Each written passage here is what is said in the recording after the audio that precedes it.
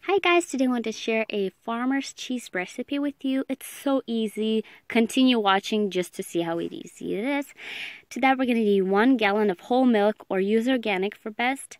And we're going to need some buttermilk, which is half a gallon. So we are just going to leave this overnight so it becomes to room temperature.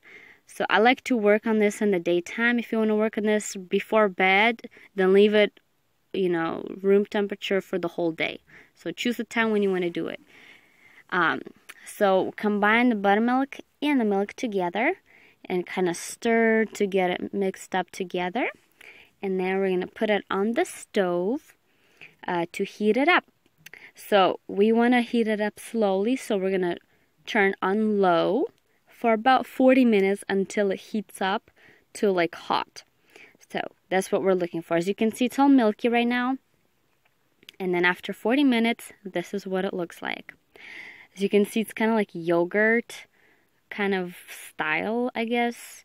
And so now we're going to remove from the stove, cover, and put somewhere warm, or not, like in your room or something where it's warm.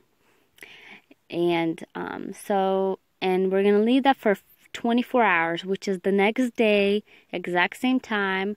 Put it back on the stove, and we're going to heat it up again for about another 40 minutes. And as you can see how it thickened overnight. So that's how it looks.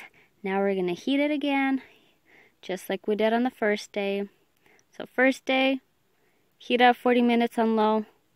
Second day, same time, do the same exact thing. And this is the third day. After another 24 hours. This is the third day, and it's separated completely. So now all we're going to do is heat it up again the third time for 40 minutes.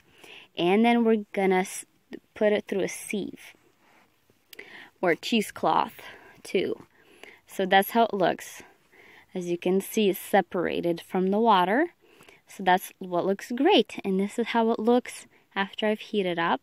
So now let's go ahead and drain everything how it's supposed to be.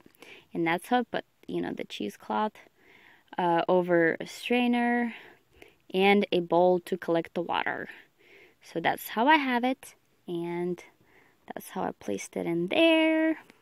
And now we're just gonna, there's different ways you can do this faster. You can tie this and just hang it so all the water can be just dripping, tie it somehow. As you can see, the water just going down. Or the best way, what I like to do is just kind of tie this and put it, through a sieve and push it down with a plate and put something heavy so it pushes out. And it works really nice. So like I don't need to do anything fancy or, so yeah, that's how I do it. And the longer it stays, the more drier it's going to be. So check up onto your liking. That's how it looks to me. I like it a little more, moister. So if you want more drier, keep it in overnight and it'll be super dry. And that's how it looks. Easy farmer's cheese. Go in the kitchen and go do it. I'm telling you, you guys are going to have wonderful, fresh, homemade farmer's cheese. Nothing compared to the store. I hope you guys enjoyed spending time with me. Please like and subscribe. Till next time.